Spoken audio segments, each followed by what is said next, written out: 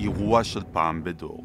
כך מגדירים בארצות הברית את הסופה שהמחישה היטב כמה הטבע עלול להיות אכזר. בימים האחרונים, אזרחי ארצות הברית חווים גל קור בלתי רגיל, שעל פי התחזיות, הטמפרטורות עלולות להגיע למינוס 56 מעלות.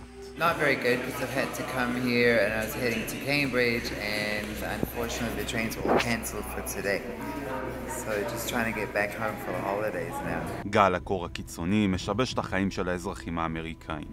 לימודים לא קוימו, עשרות אלפי טיסות בוטלו או נדחו, הרכבות הופסקו, כבישים מהירים נסגרו, כמעט 2 מיליון אנשים נותרו ללא חשמל, ו-22 בני אדם מצאו את מותם עד כה.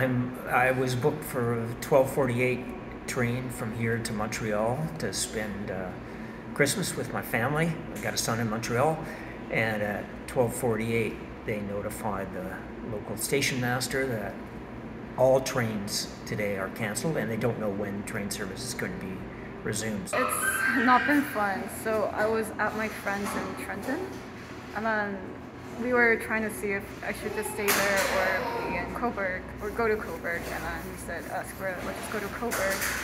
And then we had like a pretty scary drive over here, and then I was just waiting around here, and then to hear that the train has been canceled has been pretty,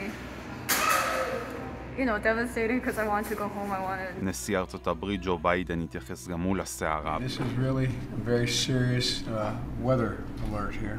Please take this storm extremely seriously. על פי התחזיות, מזג האוויר הקיצוני אמור להימשך בימים הקרובים, ויש גם כאלה שחיכו בקוצר רוח לגל הקור.